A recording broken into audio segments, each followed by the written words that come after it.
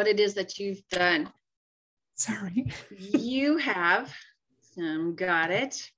You have created, you've planted this seed with the idea that you had that we needed to get some information out there on the science of reading. And you planted a seed, and look at how it has grown and blossomed.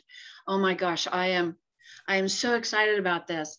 And I want to just thinking about that science of reading. We know that acronym really well. I'm going to throw out another one that Pam Snow has helped us understand. This is the one that she came up with.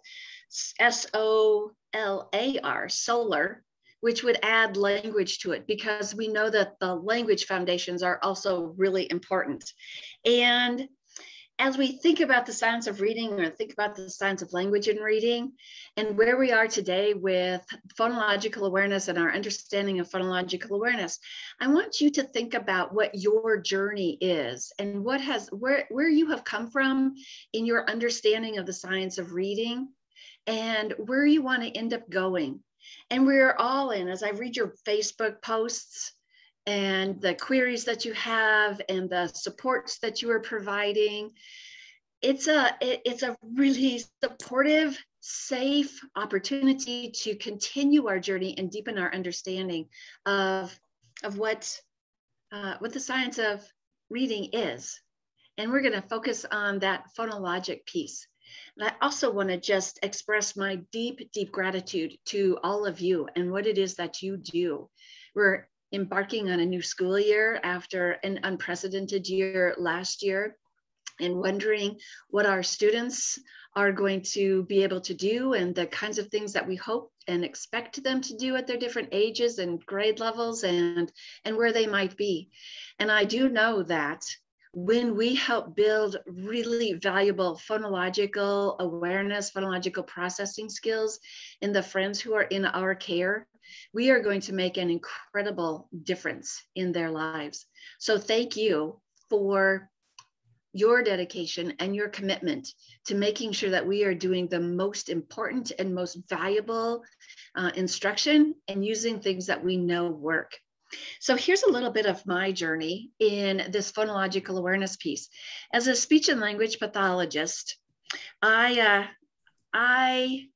started out in Montana, and I spent 20 years working in schools with young kids, little kids.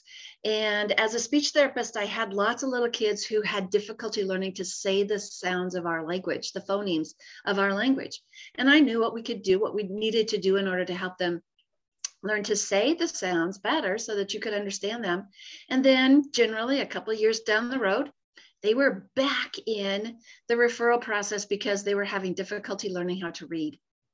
And way back at the beginning of my career, and it was decades and decades and decades and decades, and I actually can put that last one up decades ago, we had this understanding that reading was a visual-based process. And if you had difficulty, you had problems with your eyes. But I had all these kids who had trouble hearing the sounds, to say them, and then try to figure out what those sounds were in learning to read. So it took me down this journey of learning a lot about phonological awareness. And I spent, as I said, 20 years in Montana in schools.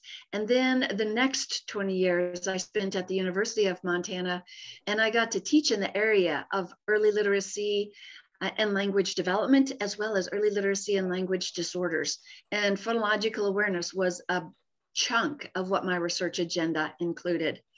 And so the rest of my journey, after I spent time in Montana, I got to move to Oregon, and now this is the view that I have. So I'm continuing my journey, and I get to spend a lot of time Zooming these days, and maybe at some point back to a face-to-face in a lot of professional development. Because as you can see, I to be the co-author with Louisa Moats, like, how in the world did I ever have the opportunity to write a book with Louisa Moats? Oh my gosh, I'd still pinch myself. So I get to do a lot of professional development in that kind of realm with a lot of teachers across. And so just to give you a sense of some of the other elements that I've written and talked about in putting a lot of pieces together. And in that journey, I have discovered that phonological awareness is a really important piece, but it's a bigger notion than just phonological awareness. And so what I'd like to do in our time together is share some of the learnings that I have had. I'm going to make sure that everybody is on mute. Yes. There we go. There, I think we got that taken care of. So let's check on our journey and follow your journey. Check where you are on your journey and see what kinds of things you understand and know, or in what it is that we are going to share tonight, and see where you're at with your journey. Okay, the arrow in the right spot. So there's a handout, and Donna's been posting those. It's in a PDF format, and so if you're not able to open it, I'm sorry. Not sure why that would happen.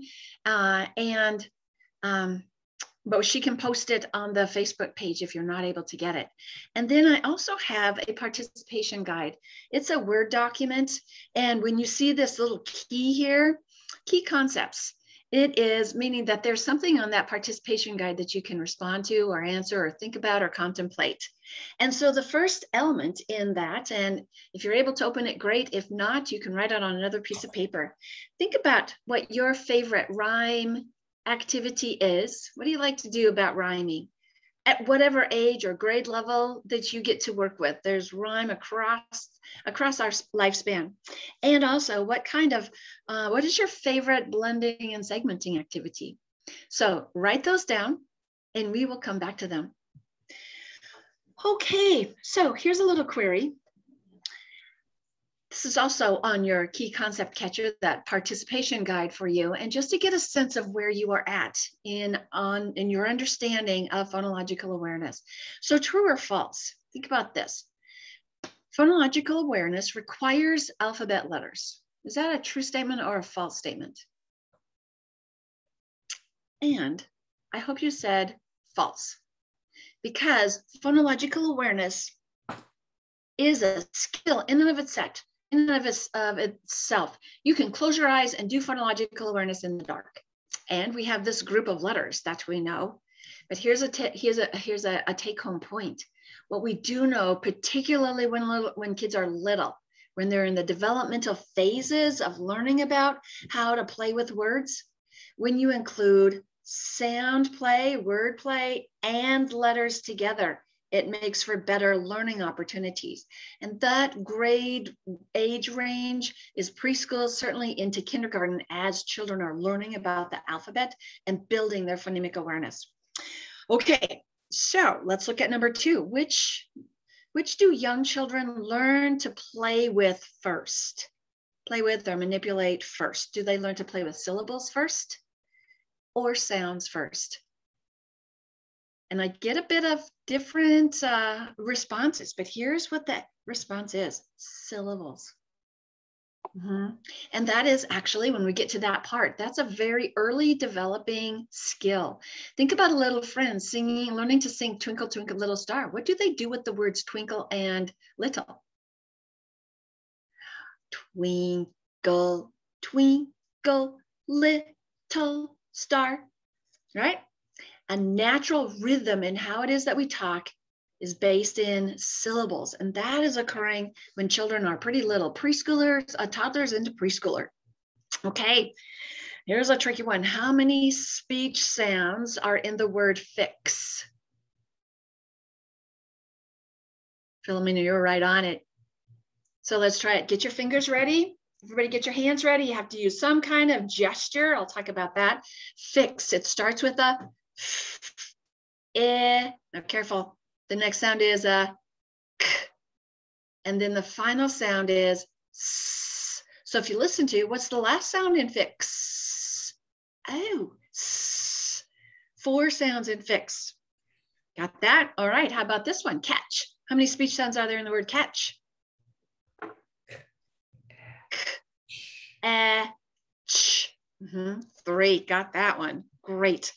All right, now this is a very particular, specific response to this query. What phonological awareness skill at the beginning of kindergarten is strongly predictive of literacy learning in 2nd grade? So if a child can do this particular phonemic awareness, phonological phonemic awareness skill, we have a pretty good assurance that they are on the right track, the right trajectory for learning to read. And it is, Erica's saying, initial sound isolation. Here is, let's see, here is a phone. What does phone start with? Here's a heart. I kind of have a lot of hearts, if you might imagine, with that being my name. What does heart start with? There's a cup. What does cup start with? That particular skill is highly predictive of how well a child's early literacy development is progressing. Okay, so check on your journey. How did you do? If you are getting those pretty easily, great, your journey is progressing. If there were some that were a little bit wondering about, then there's more to figure out. Cool. Okay, so here's what our agenda is going to be. The green looking glass, what we're going to look at is phonological foundations. We're going to have some fun with some phonological foundations. Then we'll talk about some assessment considerations, connections that we want to make sure that we're including in the interactions that we have with our friends, and then talk about some instruction and intervention strategies. And an important component in, I think, in anything that we do is understanding the why of what it is that we do, because that way we're going to know what some parameters are when children are getting it and knowing what to do next, or when our students are not getting something that we want them to do and knowing what to do. So let's take a look at foundations. So in the report of the National Reading Panel, 20 years later, this was an article that Susan Brady wrote in the Reading League Journal. There is convergent evidence, a lot of settled science of the importance of phonemic awareness and also letter skills for learning to read. It's indisputable. And what I like to think about in terms of literacy is we can think about how many of you like really good cookies, right? Good cookies. And we can talk about the ingredients, but those ingredients need to go together in a way where the ingredients have to have the right amount, quantity, and quality. And we put them together in an order that is going to make a really delicious cookie in our recipe. And in my mind, I think phonological awareness is like the butter, because phonological awareness binds the oral language. It's critical for oral language development, the phonologic aspect, and it also is really important for written language, and it binds both of those together. Okay, so we talked about reading. I also want to have a plug in for writing. Writing is a really, really important aspect of literacy learning. To me, it's like breathing. You breathe in, which is what reading is, and you breathe out, which is what writing is. And when we have a really good, well thought out and planful writing approach and instructional approach, our students are going to become even more competent literacy learners. Okay, so here are some ponders. What is your understanding or your sense of these PH terms? So there's a kind of a, yeah, happy face, I got this, or it's a ponder. What do you feel? Where are you at on your journey and your understanding of the distinction between phonological and phonemic awareness? Give yourself a little rating. How about the distinction between, or what, these kind of all go together, not so much of a distinction, a little bit, but phonological naming, retrieval, and recoding. Yeah. How about phonological working memory? How about phonological sensitivity? How about phonological representation? Lots of PH words, and they are really important. I call those the spices of our recipe. They're really important elements, and deepening our understanding of what all those components are and how they contribute to phonological awareness competency is important. So let's take a look at what they are. This is a chart out of letters for early childhood educators that I've put together. And for a very long time, we have had a pretty settled science and research that has identified 3 components of phonological processing. So 3 components are, that first one, you say it. The first one is phonological awareness. And we know in that we have rhyme and we have syllable awareness and we have phoneme awareness. A phoneme as a speech sound, a sound awareness. And then the second one in the middle is phonological naming. And you'll see word retrieval there and word recoding. There are little nuances of differences, but they're pretty well connected in that phonological naming piece. And then the third component of phonological processing is phonological working memory. And here are the key elements: short term, and it's temporary storage. So let's try this activity. Say the word tiger. Say it out loud. Tiger. Say it again and don't say g. Tire. You did it. All right, so you had to hold which word in your short-term working memory? You had to hold the word tiger. Well, yeah, that's the word I want to deal with. And then with your phonological awareness skills, what did you do? You had to extract or delete the g. And then you recoded that word. So tiger was recoded into tire. That is what phonological processing is. And you can see how critical those other elements of memory and naming contribute to the phonological awareness competency. So phonological awareness from a definition perspective is consciously manipulating or playing with the sound elements and syllable elements of language. When it's only syllable or when it's only sounds, then it's phonemic awareness. So if you're singing Twinkle, Twinkle, Little Star and playing with the syllables and twinkle, twinkle, phonological. But if you were thinking about what does twinkle start with? Oh, t, t, t, speech sound, that's a phoneme. So that's phonemic awareness. And phonological naming is being able to come up with words that are that you know, but pretty quickly. Let me ask you this. Let me see if any of you have had any phonological naming challenges in a class of students where you might have called one student by another friend's name. You ever done that? Right. So the word that you wanted to retrieve, yeah, didn't come up for you as quickly as you wanted to, but a neighbor word in that same lexical connection came up. All right, so that's phonological naming, coming up with the words that you know really quickly.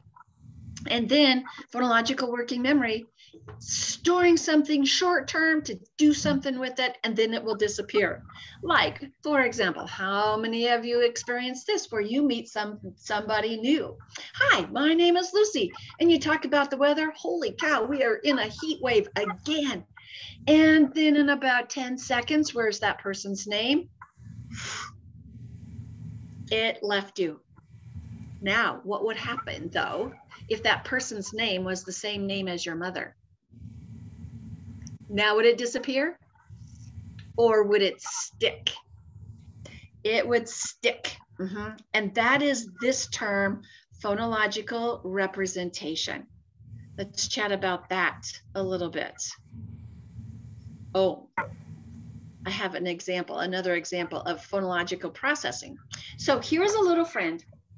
We were playing in a grab bag surprise. So one of my activities to have little things in a little bag, grab bag surprise, and I pulled one out.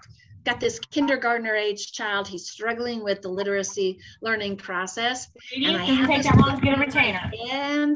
and I say, guess what this is? And I say, it's a ish. And he says, ish. Let's try it again. Now I use my fingers. Ish. And again, he says, ish. All right, so I was up here with this skill. I had to step it down. So what should I do to step it down? Reduce the number of parts. So I went to this. Let's try it one more time. What's this? Ish. And he says, Fish. fish. Fish. Now, think about those components. Was he able to, in his phonological awareness skills, was he able to take parts of a word and put them together? No, we could blend. He could blend parts. Could he come up with and recode that word? He said ish. So he could take, what was the issue? Let's get to this third part. How was his phonological working memory? How many parts could he hold? 2. He could hold 2 parts. He knew that there was this way.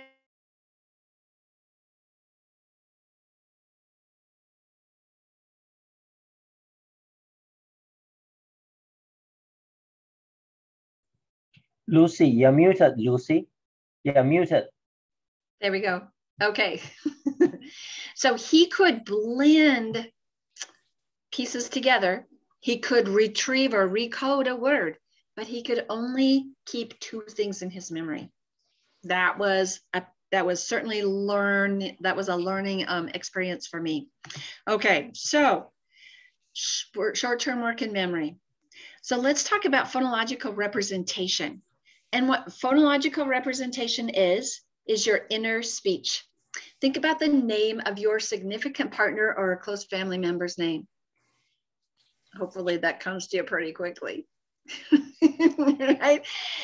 You have that name stored inside your head really, really well. It's called inner speech, and it's really important for understanding language. It's for vocabulary, for speech production. This was a little friend that came to see me and said, I want to make the alligator go up. What word was this little friend trying to say? Yes. Elevator. But was elevator stored inside his head? Did he have a phonological representation for elevator? No. What was close? Alligator. And I bet you all have funny stories of things that you have said, or things that you have heard your friends say, your students say, when they come up with something that's just a little bit goofy like that.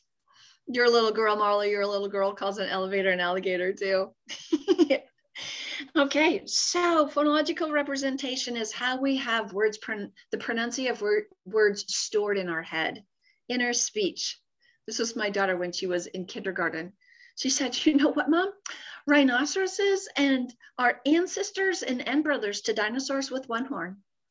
She has a sister, and she knows that, well, if you got an ancestor, you must be able to have an brother.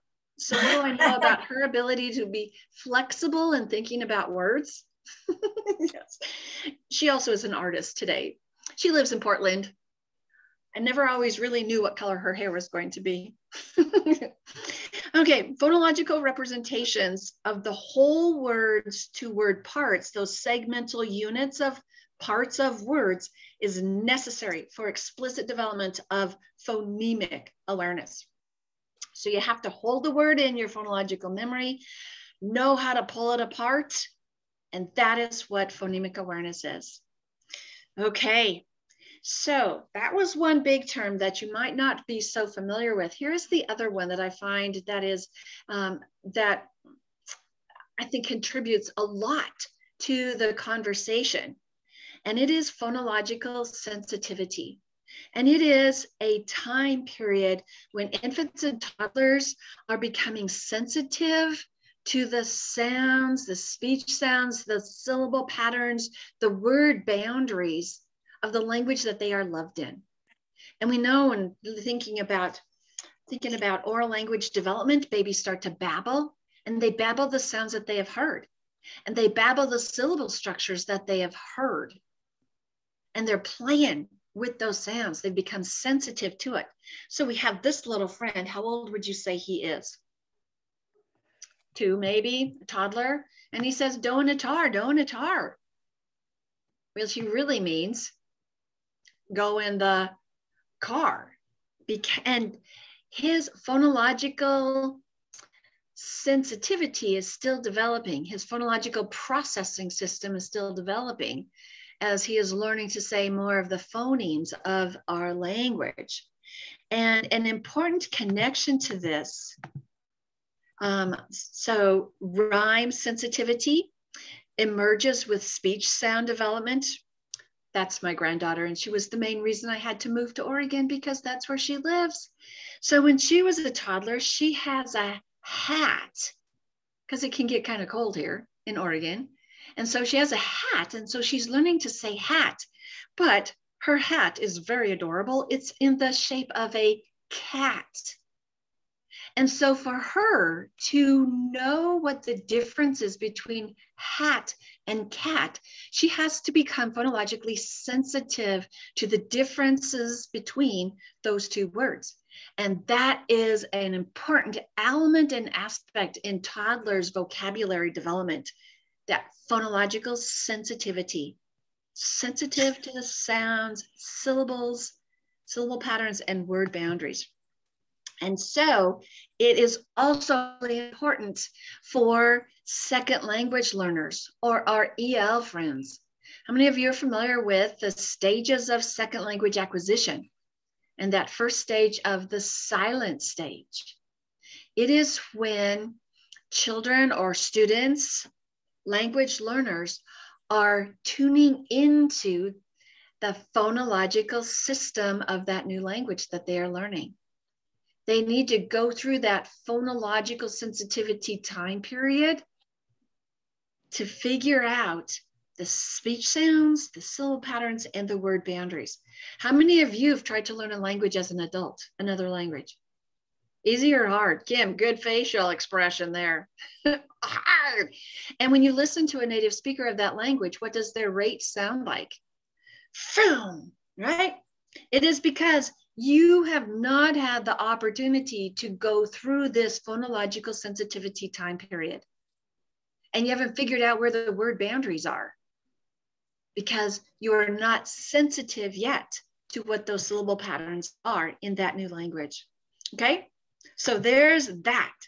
We know that phonological sensitivity develops very early, even before babies are born. You have that slide in the handout. Until up to 3 months right now is what the research is helping us identify. And part of that are studies that have been in utero and studies that have been done with premature babies who are born prematurely. Okay, so we have these two concepts that may be relatively new in your journey of phonological fun.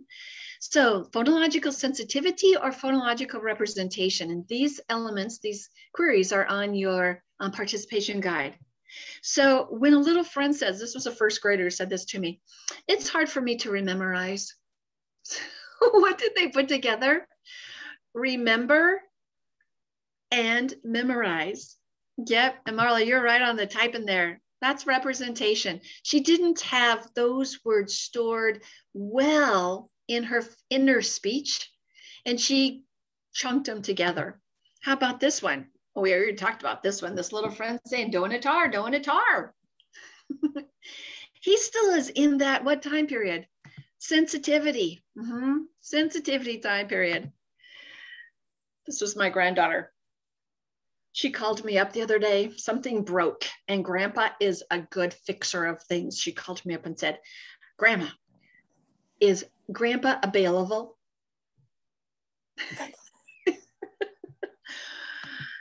Representation. She knows that word. She can say all the speech sounds, but she got some of those syllables mixed up a little bit. Phonological representation for the word available. Okay, and how about this one? A little friend saying, I like the wet one. I really like it.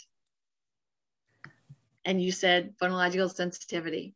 Okay, so I hope this has helped move you forward on your journey in understanding and describing a bigger connection to these phonological foundations, more so than just phonological awareness, because these two elements will contribute to phonological awareness. Okay. Oh, one more. How about this? So a little friend saying, I want to turn the TV channel on, asking for the marote. What is that one going to be? And again, switching the syllables, all the sounds are there. It's a representation. Okay, let's keep going. Phonological awareness components. There are two components, blending and segmenting, and you'll notice alliteration is on that block, and rhyming. Two different constructs of both phonological awareness skills. And when we take a look at blending and segmenting, and this is another key concept, synthesis, putting things together. Synthesis is blending, and it is needed for phonetic decoding, for phonics. It's a really important element for phonics. Analysis is taking a word, analyzing what the parts are, and then being able to pull those parts apart. So it could be isolating, it could be classifying, sorting all the words that begin with the same sound or end with the same sound. And phoneme analysis is needed for orthographic learning. So orthographic meaning spelling, how words are written, and rapid sight word recognition. So it's important for spelling. It's also important for what we want kids to get to as they are able to recognize words in a really rapid, fluent manner. Okay. And then here's a progression. David Kilpatrick talks about this. This is a little bit adapted from some of his work in adding a little bit more detail into those earliest stages. So in the early phonological awareness component with toddlers and preschooler into early preschool. And the big key about early is that it's about syllable play, playing with syllables. It's also about rhyme detection, hearing how words sound the same. And then basic phonological awareness, preschool, probably pre-K into grade 1. And it's what is accommodated much by our Common Core standards. And at this point, it is getting down to the most important nugget needed for learning to read and learning to spell. And that is figuring out what individual phonemes are. Segmenting and blending initial sound first, and then individual sounds in words. And in kindergarten, it is CVC words, pretty simple words. And then by the end of first grade, more complex words. And at this point, rhyme detection changes from just a receptive understanding into an expressive understanding so that you are able to say a word or provide a word that rhymes, and then even a string of words that rhyme. And then advanced phonological awareness, first grade and beyond. And this is where more of those manipulation tasks, if you're adding a sound, deleting sounds than the one that we did, like in Tiger, substituting, reversing sound segments. So think about what your favorite phonological awareness activities were with rhyming and with blending and segmenting.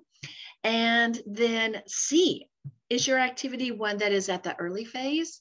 Is it in that basic phonological awareness level, or is it advanced? Okay, I'm seeing lots of things going on in the chat box. So Donna, I'm just going to have you monitor some of those so we can keep moving forward. So here's some other elements about phonological awareness as you are working with this skill set in the students that are in your care. There's a linguistic dimension and a cognitive dimension. Linguistic meaning language, and it is as children get older, and these are starting with young children, they're able to manipulate progressively smaller and smaller units of a word. So that certainly speaks to that syllables develop first, the ability to play with syllables. Another linguistic connection is that more familiar words are easier to manipulate than ones that you are not familiar with. Those take more working memory. And then thinking about cognitive skills, which is working memory, and a young child's understanding of what matching means, same and different, and an understanding of oddity. And what the research is showing and identifying is that the cognitive abilities seem to parallel linguistic development, but the exact progression still needs to be more specified. I know in a number of the research studies that I did, it seemed that there was a big shift in young children's, preschool age children's ability to play with sounds and words, and that tended to happen at about 4.5. That 4.5 to 5 age range had a much steeper trajectory of competency in some of the tasks that I was able to do. So here is a cognitive example of phonological awareness.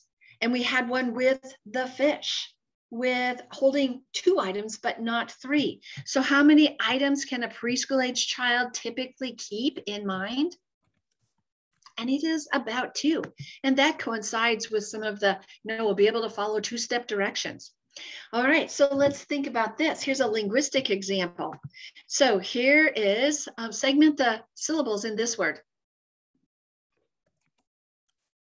Easy, kangaroo. Okay, that was fast, kangaroo. Now, segment the syllables in this word.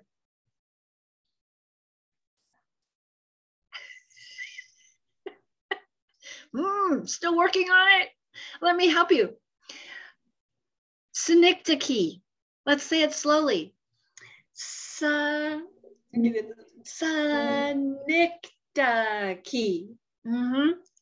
That was harder. In order for you to read that word, what did you have to do?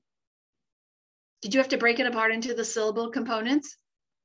And that's where syllables are really important when students are learning to read multisyllabic words. So having that framework and that understanding of what syllables are is important for their next, for that next step in their reading progress. Synecdoche. Anybody know what synecdoche means?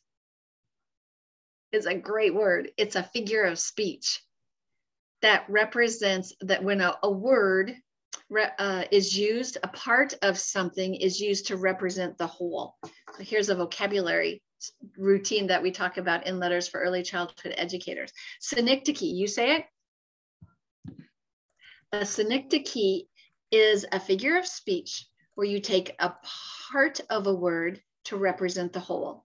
And so you have a gesture that goes along with it, and then it makes it stickier. So as an example, give me a hand is a synecdoche, because I really don't mean that I want your hand. I want your help, or I want your whole person to come over and help me get through something. What kind of wheels do you drive? And it's really not Goodyear or some of those other kinds of wheels. Okay, let's keep going. All right, so here are well known in the literature, the linguistic hierarchy of words, where think about the phonological awareness programs that you might be using and teaching students to making sure that they're able to identify words in sentences. And then we move up to syllables in a word, and then the initial sound, the beginning sound in a word, and then phonemes in a word. So let me share this with you. With this hierarchy, okay, it provides the developmental sequence of how phonological to phonemic awareness progress in children's development. And that very bottom one, being able to identify what word boundaries are, is a phonological sensitivity skill. And then all of the rest of them are phonological skills. And when we get to that initial sound and the rest of the word or the individual sounds, now it's phonemic awareness. So this is early phonological awareness development into basic phonological awareness development. So putting some of those aspects and elements together. Now, this is a very complicated animation slide that I also borrowed from Letters for Early Childhood Educators and adapted it just a little bit so that we could add that more advanced level. So here's the phonological awareness development progression. And if you have this slide on your PowerPoint handout, you can follow along with. Okay, so a component part of phonological awareness is phonemic awareness. And we have those 2 big constructs, blending and segmenting, and rhyming. And the first thing that happens with rhyme is that babies and toddlers learn to say the words that are in the songs that they've been exposed to, finger plays and songs, like twinkle the dar, hi where you are, bubba we're high. Right? Does that sound like a 2-year-old singing Twinkle Twinkle? Okay, and then as their language and cognition is developing, they're able to key into the structure of the word and hear how words sound alike at the end. And then moving to the next layer of being able to produce a word that rhymes. Okay, that's rhyme. Blending and segmenting begins with words by syllables and then initial sound. That's frankly what alliteration is. And first, young students, and this is happening in fours generally, 4-year-olds, detect the beginning sound of words. What is that beginning or initial sound? Oh, and then able to key into the final sounds. And then onset is being able to identify initial sound and then final sounds. Now hold on to that word onset, because you'll notice in my linguistic hierarchy, I didn't use the word onset. I have a slide coming up. Okay, so words by sound. Yeah, baby. Kinders are able to, we want them to be able to identify CVC words like house. Say the sounds in house. House. Or fish. Ish. And then move to, by the end of first grade, be able to segment sounds that are more complex. So this CCVC word is harder. It would be a word like stop, stop. Okay, and then moving into manipulations, and that's the advanced level. So early to basic to advanced. And David Kilpatrick talks about becoming proficient, because not only being able to interact with or manipulate words by adding, deleting, switching, reversing, but also doing it in a pretty time efficient manner. Okay, that is how phonological awareness develops. Now here is, what about the word onset? And Gail Gillan, who's from New Zealand, University of Canterbury, and is probably one of the internationally well-known researchers in the area of phonological awareness. And in her most recent book, Phonological Awareness from Research to Practice, she describes this connection between onset and rhyme, R-I-M-E, and the other rhyme, R-H-Y-M-E. But let's look at these words. So onset is the initial consonant or consonants that precede a vowel in a syllable, and the rhyme, R-I-M-E, or the vowel, maybe in a written format, it may be 2 letters that are spelling a particular vowel sound, and then the consonants that follow in that syllable. So if we look at this one, rate, what is the onset of the word rate? And I bet you said ra. What is the first sound, initial sound? Ra. Same, good. In the word trait, what is the onset? Tra. What is the initial sound? Ooh. T. And then if we go to straight, what is the onset? Stra. And what is the initial sound? S. And let's try this one. 8. What is the onset? Ooh, wait, there isn't one. There is no initial consonant. But what's the initial sound? A. Okay, so let's compare that with rhyme, R-I-M-E, R-H-Y-M-E, I mean. And here's what Gillan says. Let's think about rhyme as bite, light, gate, weight, bait, feet, meat. You can hear those. You don't have to worry about how they spell, but they sound the same at the end.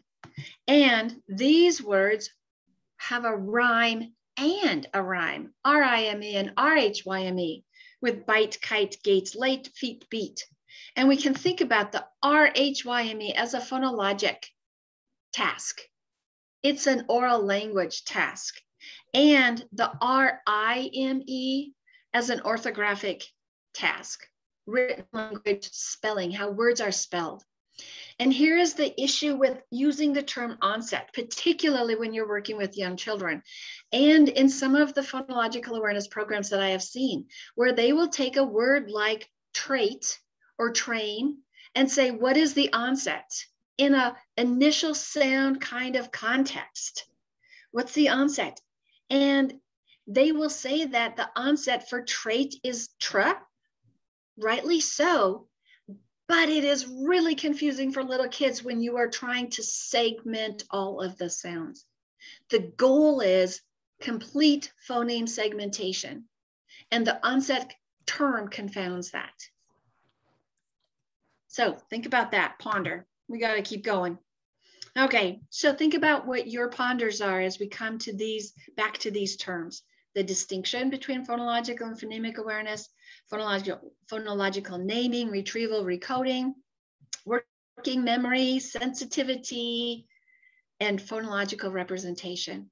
I hope you're a little further down your journey. Okay, so any kind of comments or questions, we'll put those toward the end so that we can have, let's pull some of these things together and see how they come together by talking about assessment and some instruction and intervention.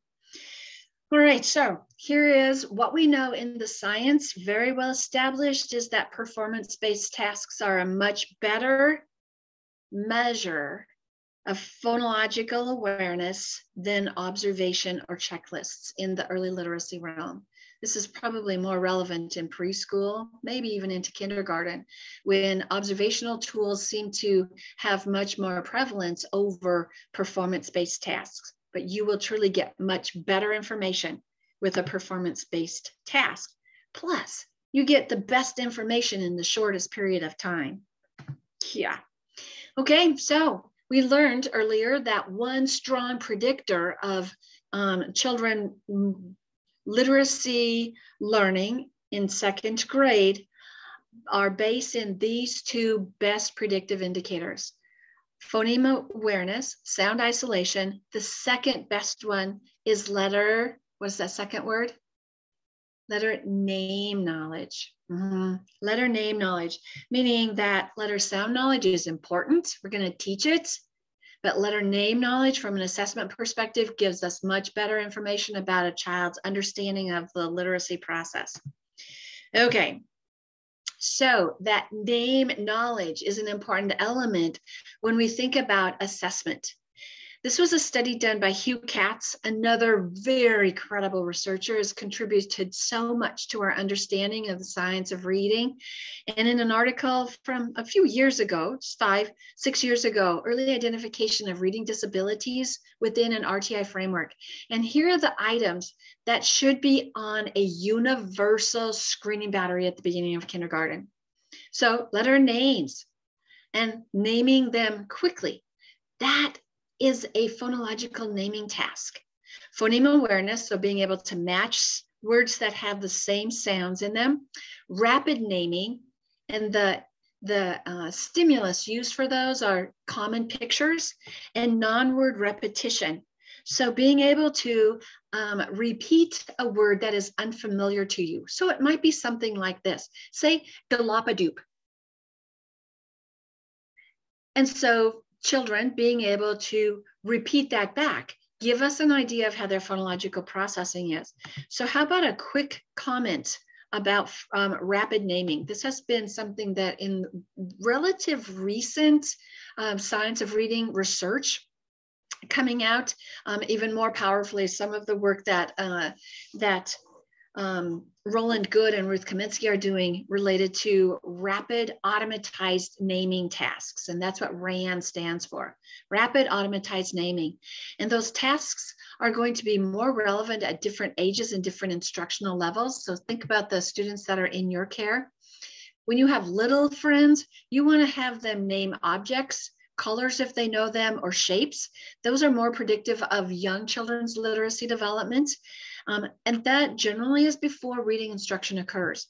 But when kids know letters, letter names, and they know numerals, then it's a better predictor for older students after the onset of reading instruction.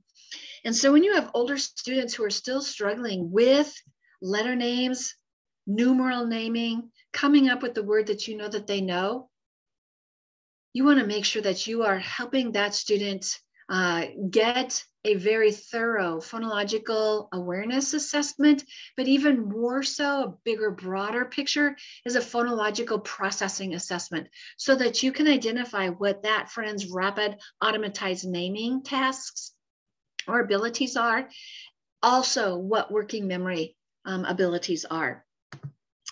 Okay, so we have these screening tasks. Are they instructional tasks? Yes or no? So here are those screening tasks that Hugh Katz helped us identify. So let's think about this. Letter name fluency. Do we teach letter names? Do we teach students letter names? I hope you're shaking your head. Yes, if they don't know them. Phonemic awareness. Do we teach phonemic awareness? Yes.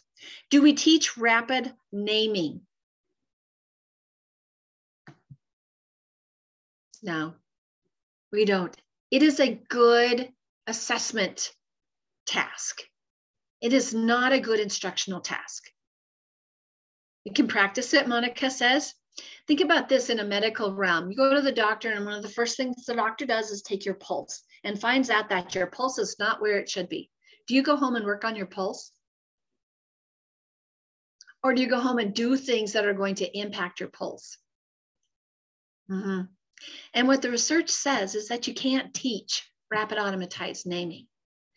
You can't teach working memory, but you can teach phonological awareness and phonemic awareness, and the benefit that higher competency levels in phonemic awareness help to fill in rapid word retrieval or word naming kinds of difficulties when there's a difficulty to that we've experienced. Okay, and then how about this last one? Non-word repetition. Do we teach that?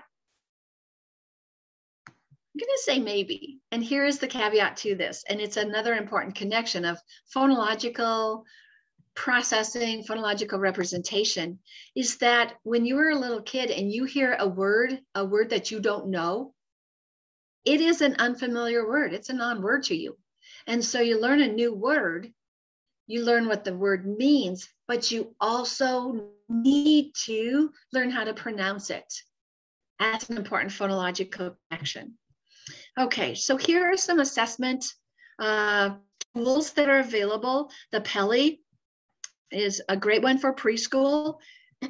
There's another one, my IGDIs, Individual Growth and Development Indicators, is another assessment screening tool. PALS from the University of Virginia, really great reading, has a phonological awareness survey, and it's free. And Kilpatrick's PAST test, phonological awareness screening test, and that one also is free. And actually the same name of a test by Zong, PAST. Kilpatrick's PAST, from a clinical perspective, I would use that task with late first graders into second, third, and above. For younger children, because the PAST, Kilpatrick's PAST test, it's a great one. It uses deletion.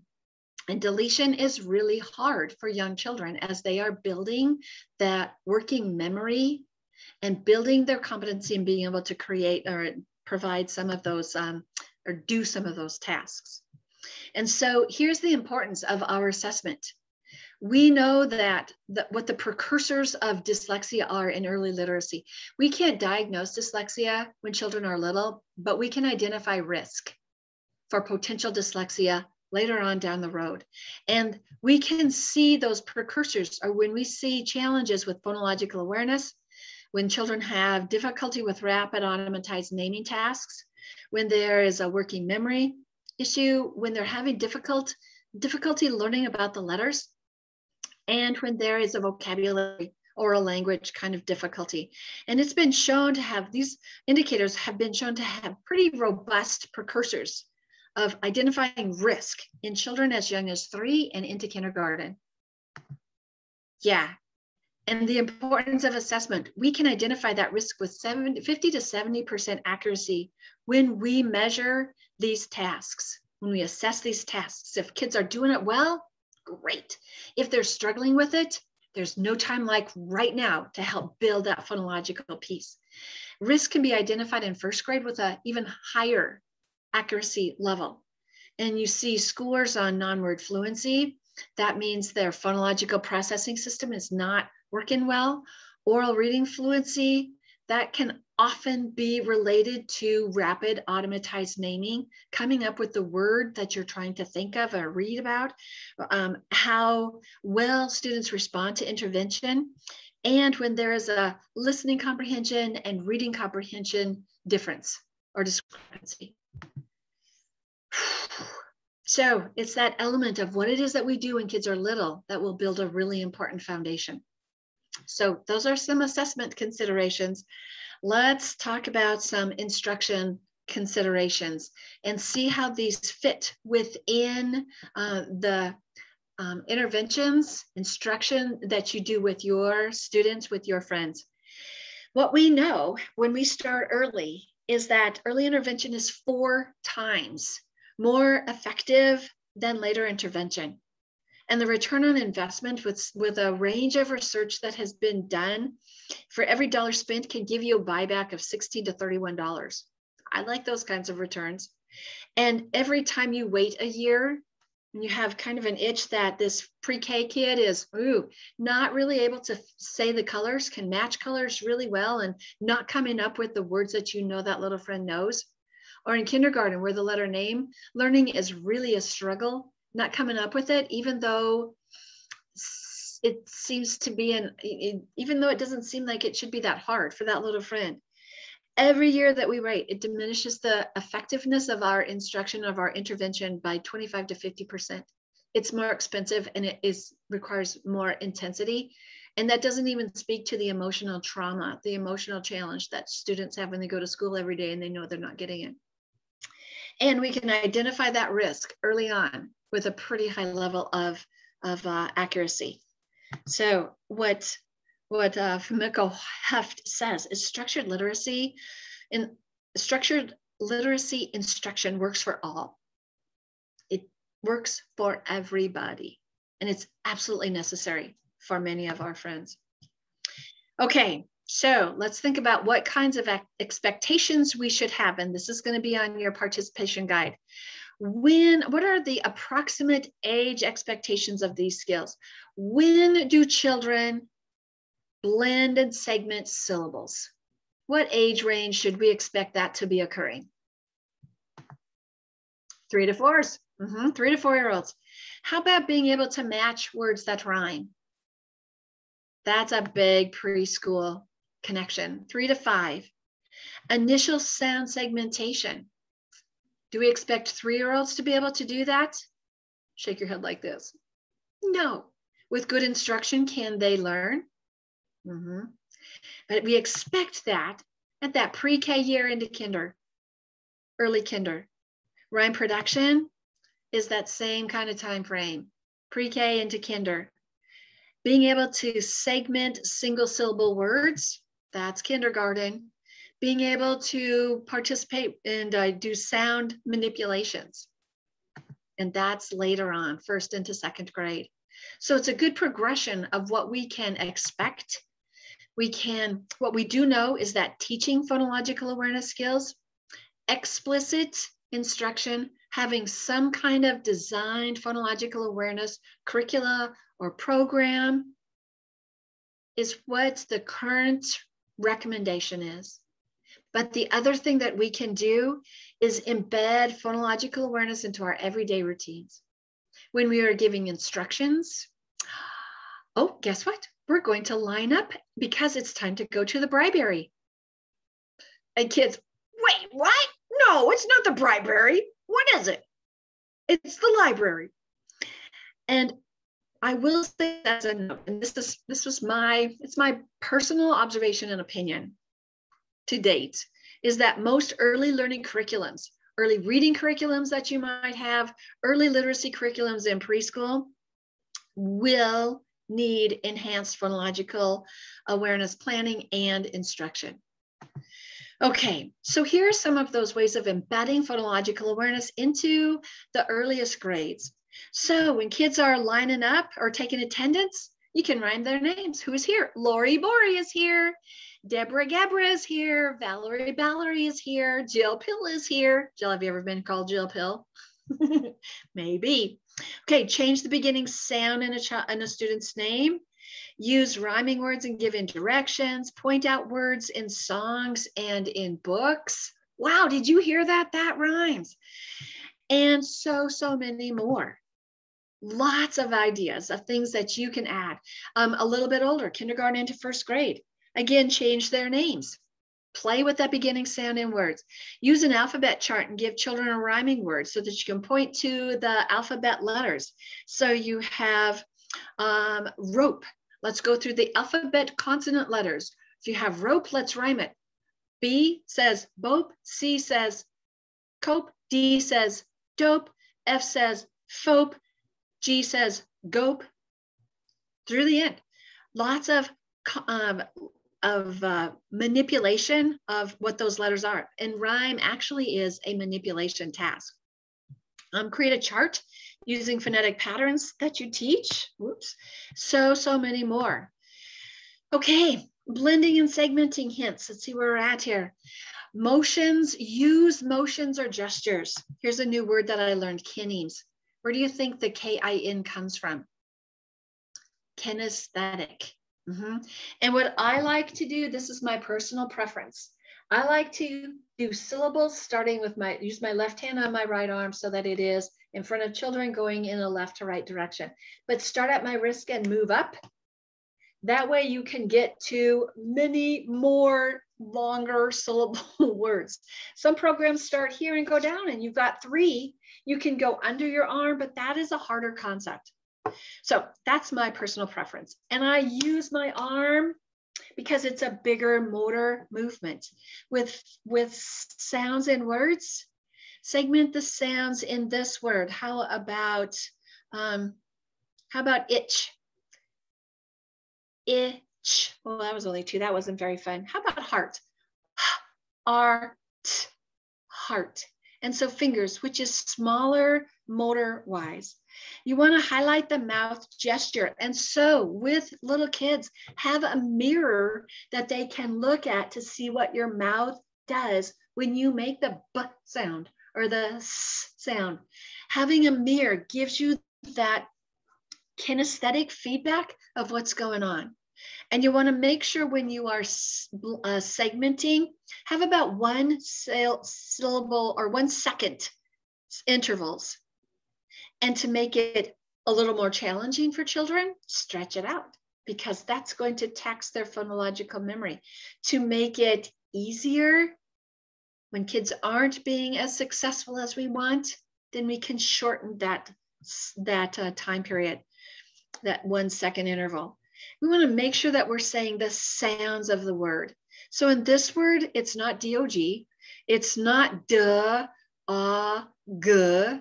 That gives you a dog, but we want to clip it as short as we can. D, ah, g.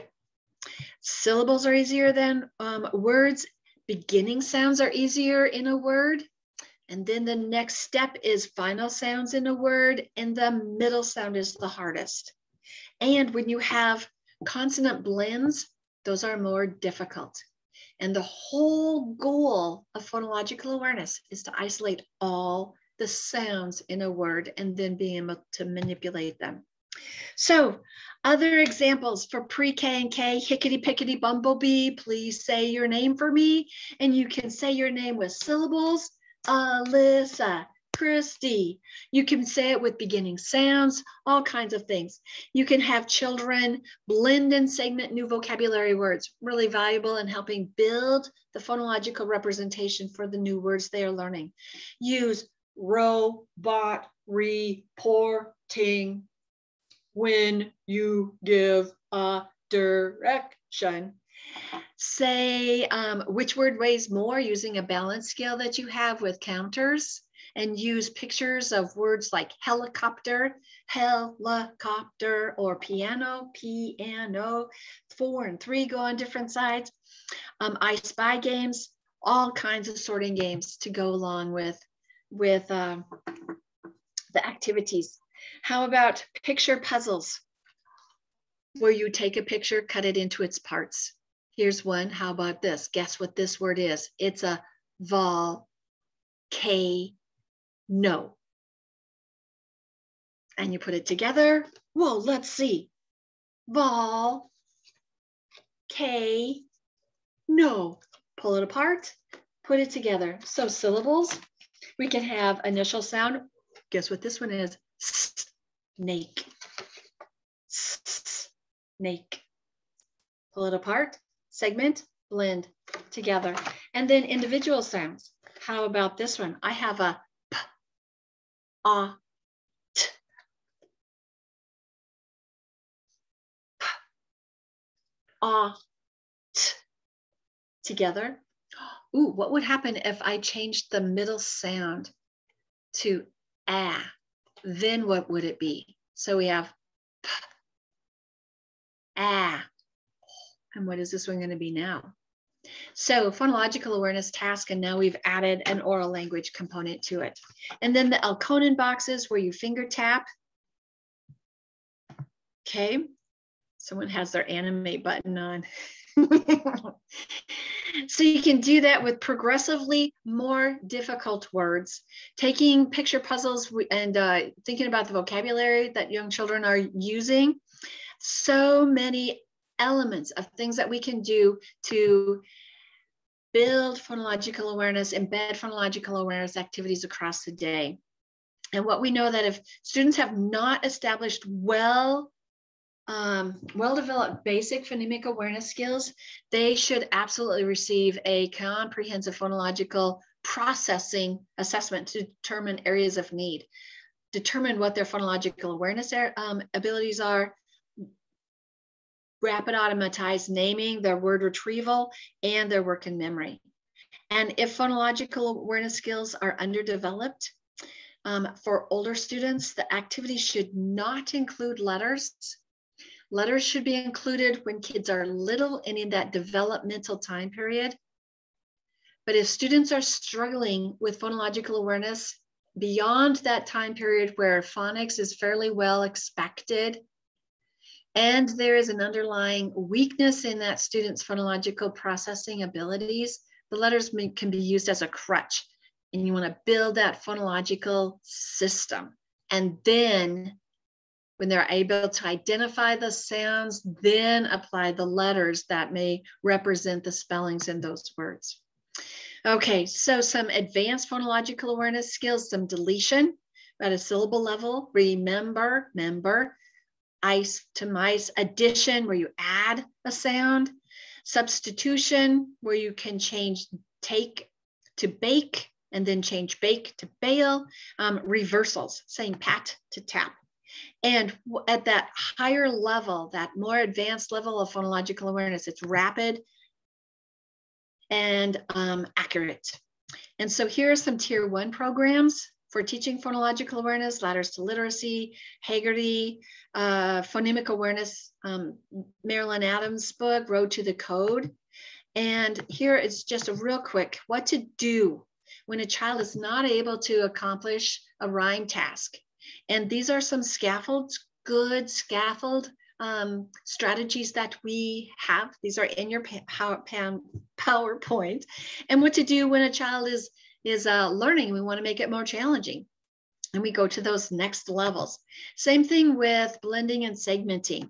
So when a child or a student is having difficulty, these are some things that we can do to help. Imitate first, physical assist, providing some kind of choice, using mouth cues so that provides another hint, using listening devices. And a listening device that I love is a whisper phone made out of PVC.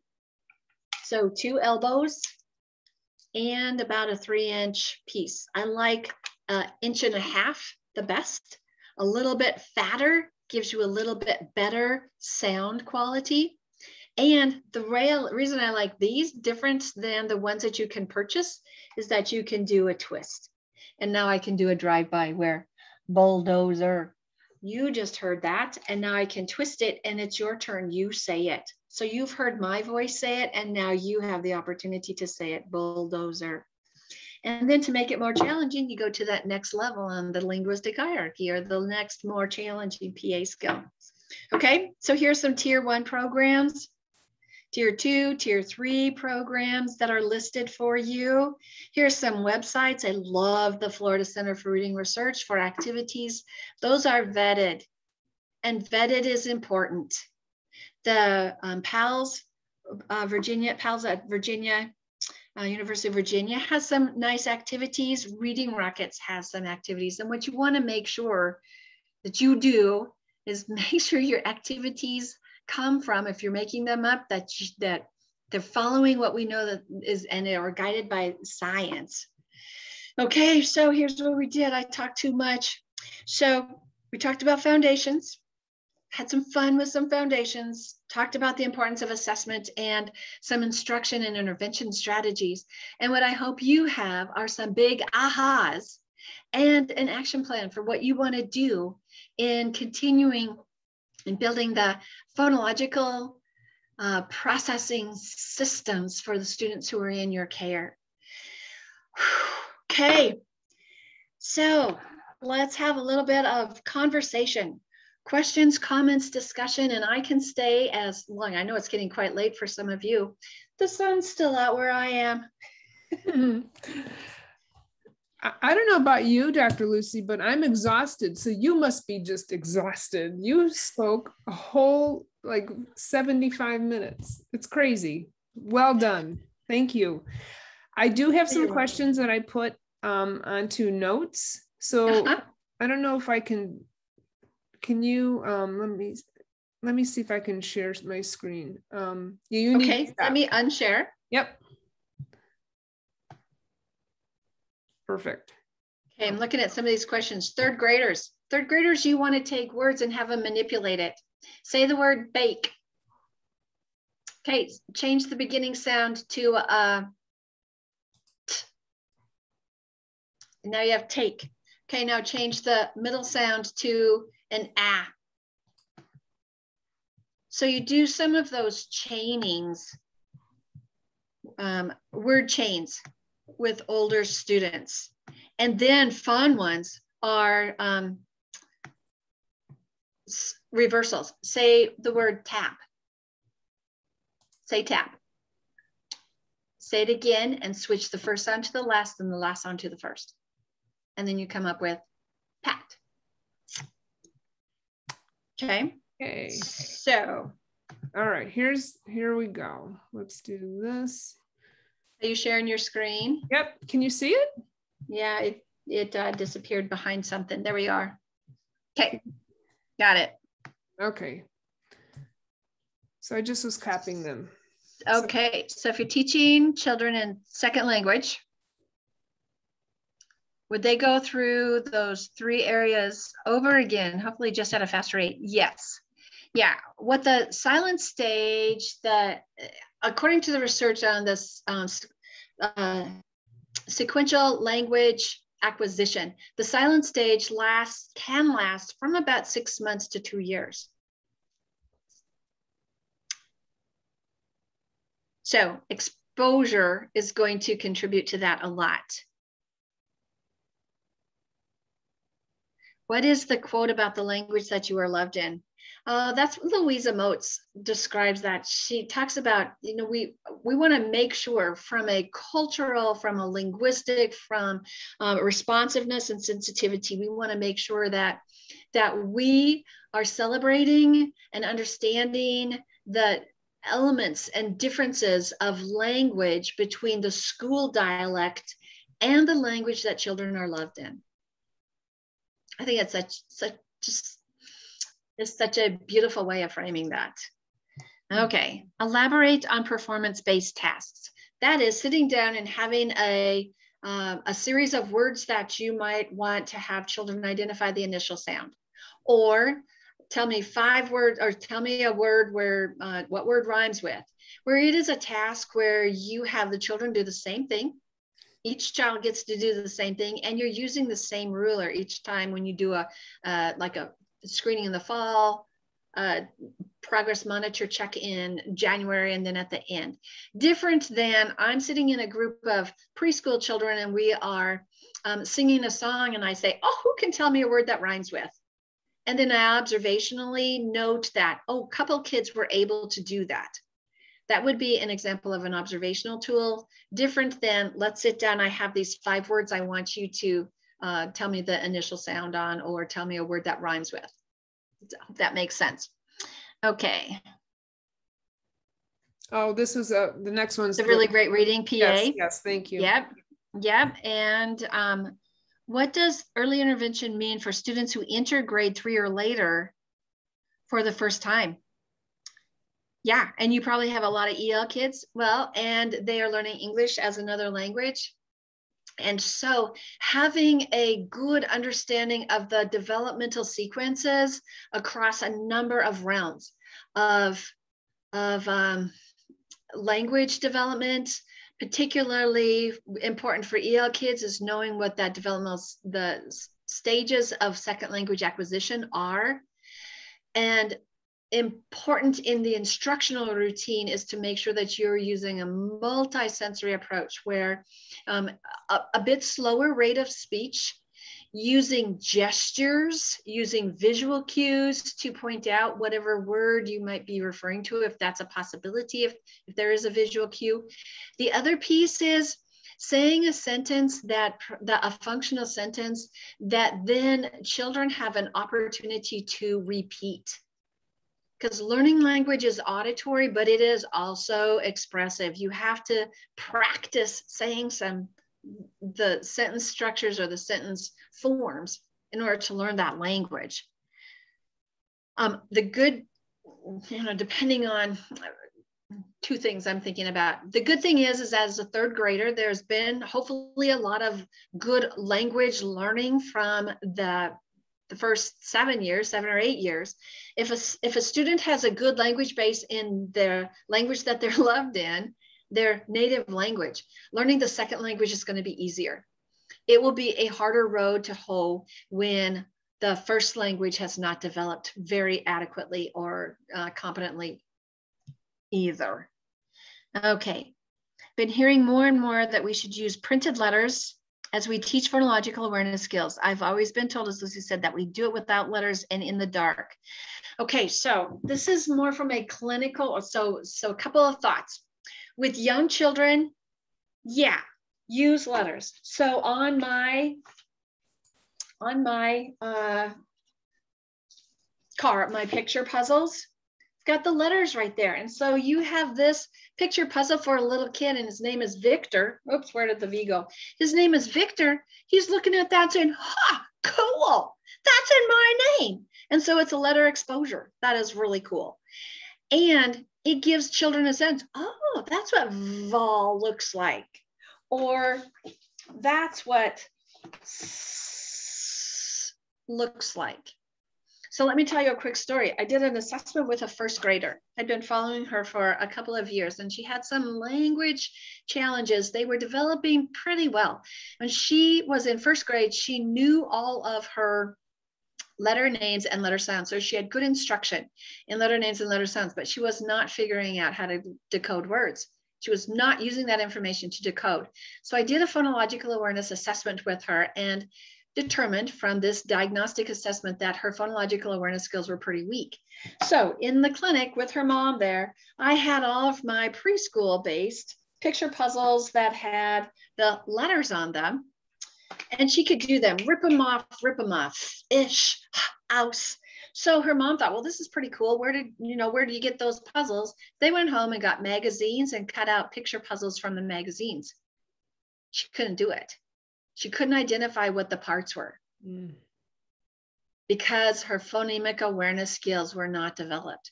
Now, she could do it pretty readily when the letter was there because she was using that letter knowledge to then help tell what the sound was. And so for her, we had to not use letters to build the foundation of phonemic awareness, then attach the letter to it. And so it depends on whether it is instruction, tier 1 instruction, or whether you're moving into this is a challenge for this little friend, and knowing knowing the why of what it is that you are doing. Okay, what assessment did I do for that little friend? Was the phonological awareness test from Linguasystems. Okay, so let me get through a couple more of these. So back to that question of should you use letters or not? There's a really important element of thinking of what the sound is, the sound to print,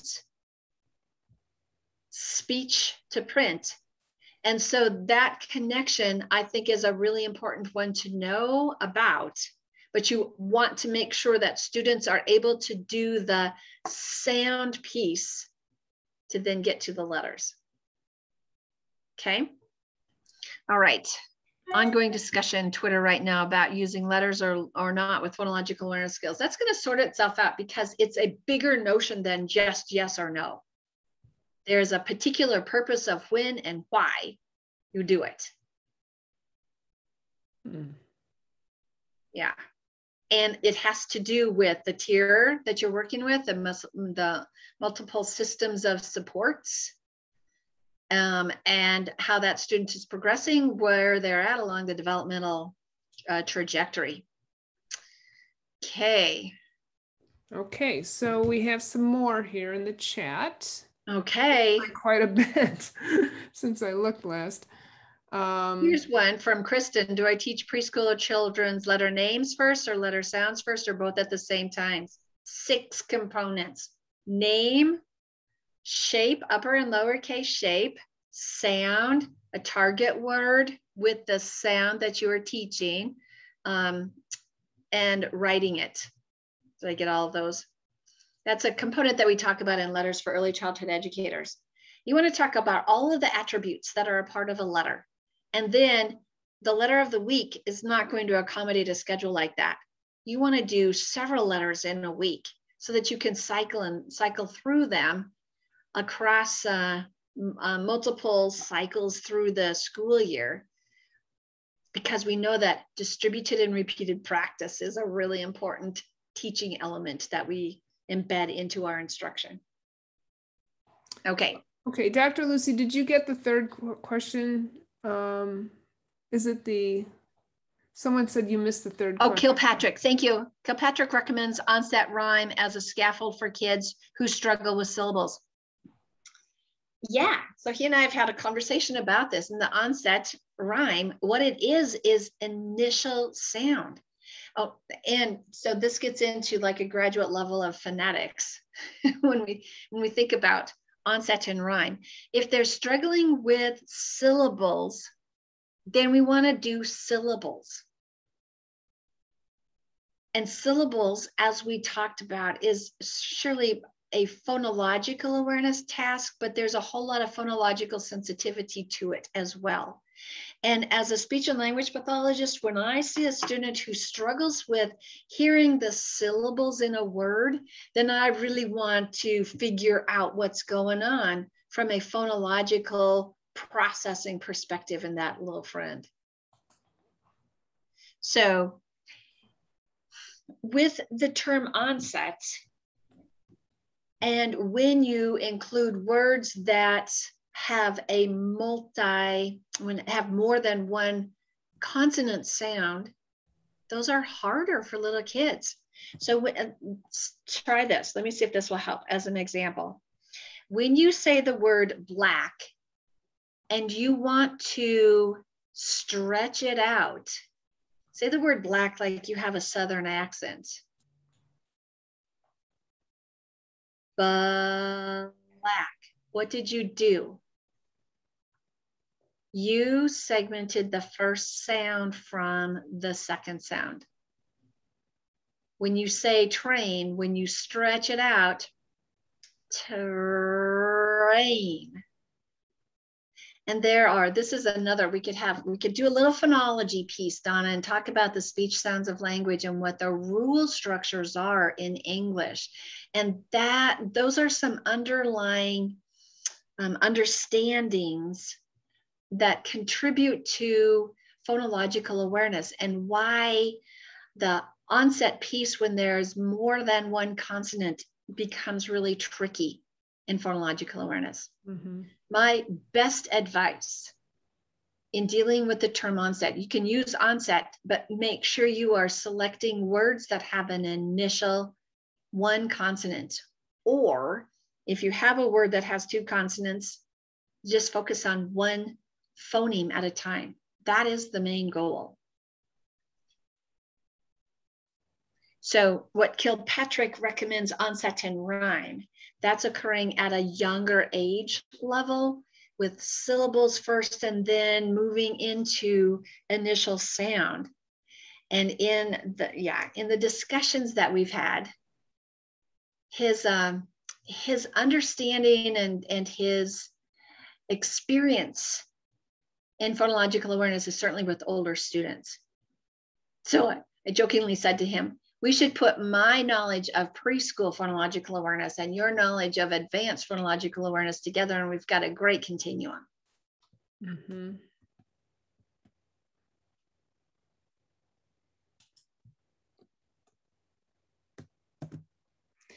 Okay, we have,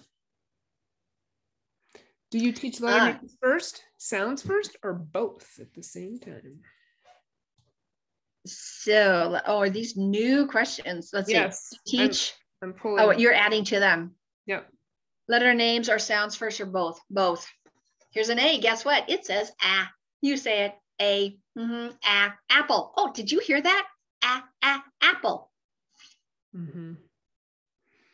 Okay, next one. I think the National Reading Panel. Yep, go ahead. You can read. Yeah. Reading Panel says that you can use both letter or chips for phonological awareness tasks. Mm-hmm. They did say that letters would be more beneficial for some, but either way, right. And that there are studies that have identified that in a phonological awareness task. And so at that age level, students are probably in my realm of early childhood, they're probably into kinder, first, second grade. And it is making that important connection between the letter and the sound representation of the word. And in the big picture, that's what decoding is all about. It is connecting the letter spelling with the sound that those letter representations are. So it's phonemic awareness and letters together. That is what phonics is. And you don't have to spend a lot of time teaching phonological awareness. But let me say this, in Sally Shaywitz's work, nearly 90% of the people who struggle learning to read have some underlying weakness in the phonologic system. And so for those students where there's an underlying weakness in the phonologic system, then you need to make sure that that phonologic processing system is developing so that it then can contribute to the letter spelling orthographic system. Does that make sense? And that is where I think understanding the why you would include letters with the phonological awareness task, or why you might not include letters in a phonological awareness task. Okay. Okay.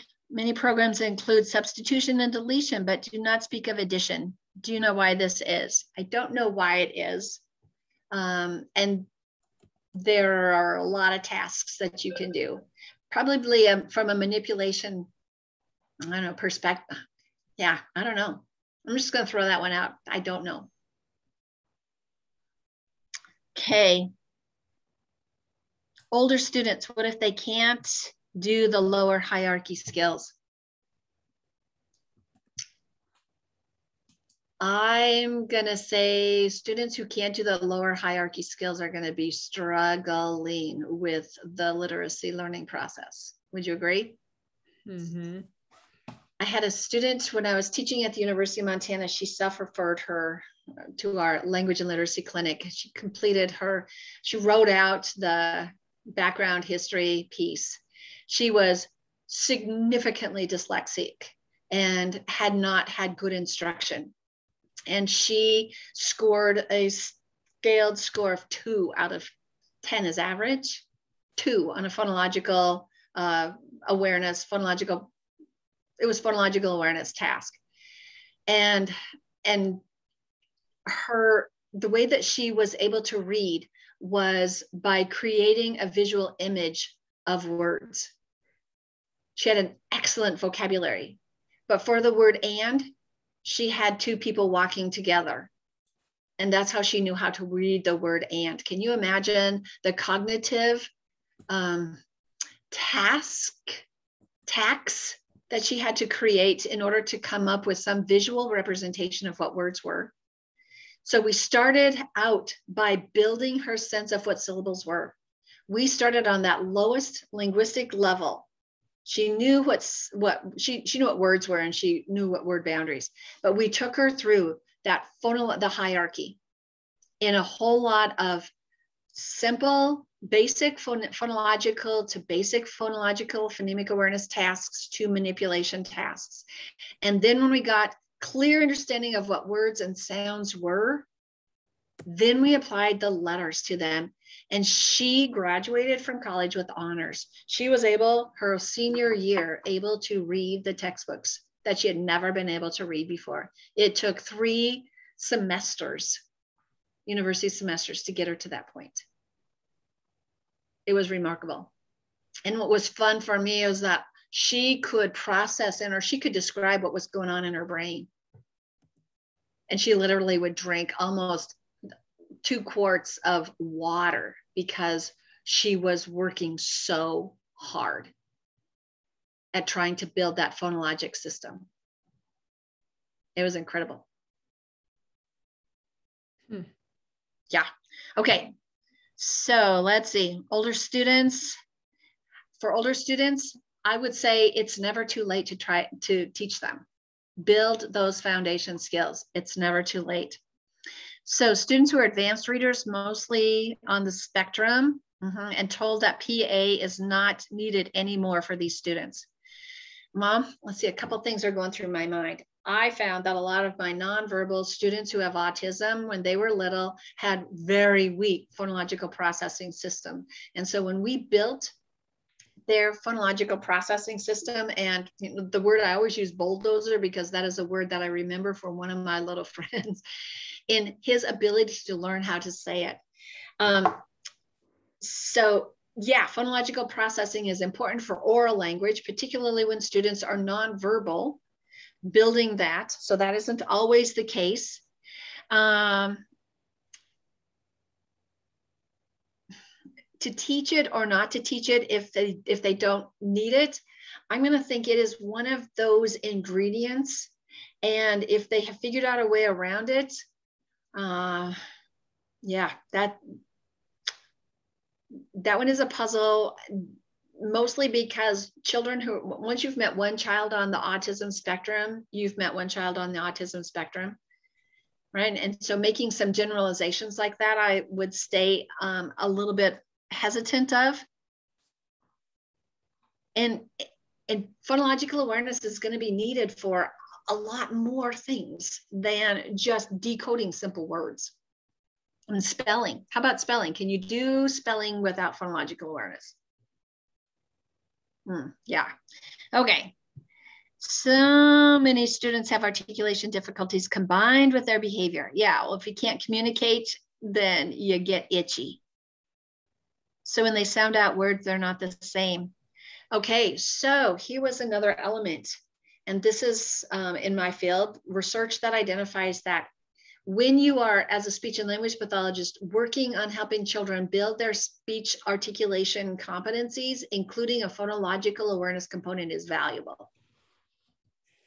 And so with those friends, a whisper phone is going to be something that is really important.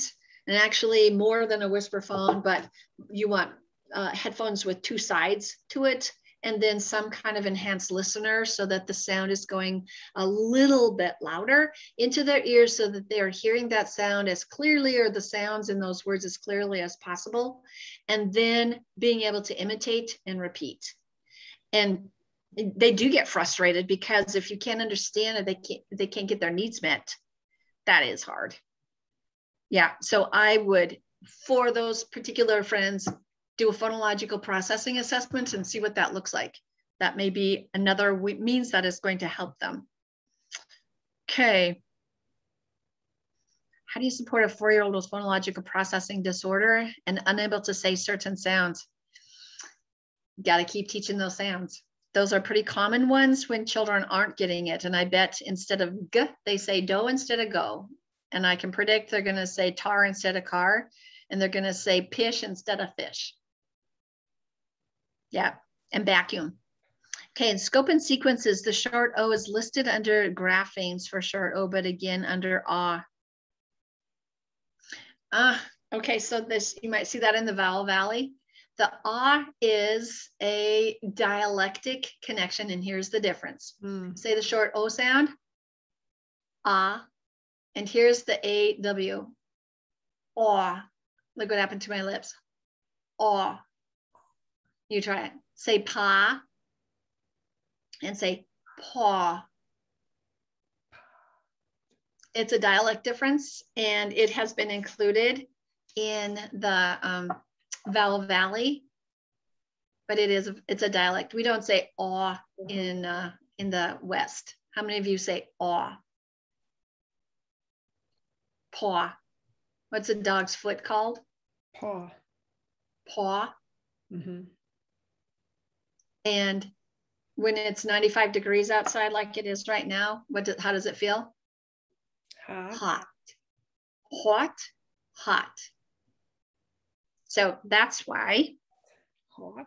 Yeah. Okay. So a little bit difference because your lips are spread for short O, ah, and your lips are rounded for the AW spelling. Okay. Haggerty with kinders, but looking for a phonics curriculum. Boy, so what is a curriculum? Honestly, I'm going to ditch that one, and I try to stay agnostic as much as possible.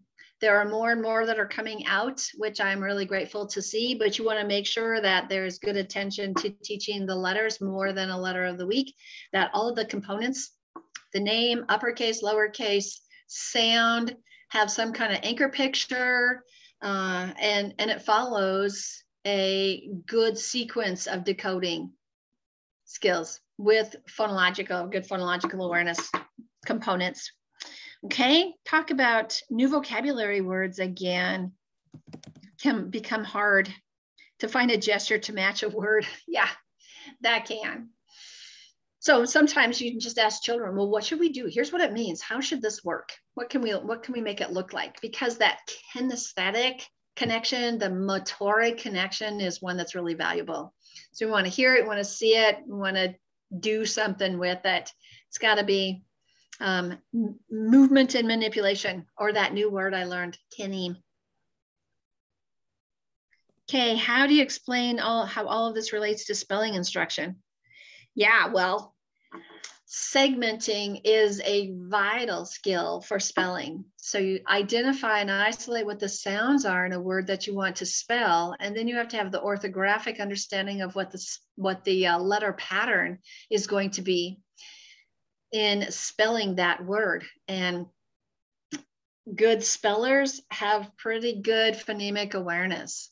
Spelling is one of those hallmarks of dyslexia, and one of those identifiers that you can see, can kind of read if you have pretty good oral language and background knowledge, and you can infer what some of the words might be. But when you want to try to spell words and pulling those apart, that was one of the biggest issues and challenges for the college student that I described in that case study that I shared with you. Spelling is really important or phonemic awareness is very important for spelling. Does French follow, as a second language, follow the same SOR? I'm not sure what your question is referring to. Teaching children who speak in the French language to read, following the same kinds of strategies of learning the letter names and the sounds, and then putting those rules together, following the French syllable and word boundary patterns. There's a term for that. It's called phonotactics. Yeah, I would imagine that their science of reading surely could be used in learning to read if you are a French speaker. On the other side of that, much of the science of reading and looking at the prevalence of dyslexia across languages, their dyslexia occurs in many cultures, French included. And so studies that have been done identifying prevalence of dyslexia, Spanish, Italian, Portuguese, Norwegian, Finnish, French, cross languages. Okay. Body coda is another way of blending. How effective is that versus onset and rhyme? Thank you for putting that in, because coda is not often used in the context of phonological awareness and along with describing what an onset is. And so the coda is the final consonant or consonants. So in the word fish, what would the coda be? Sh. Or in the word first, what is the coda? St. So the nucleus is the vowel. The onset are the consonants or consonants at the beginning, but preceding the vowel, and the coda follows the vowel sound.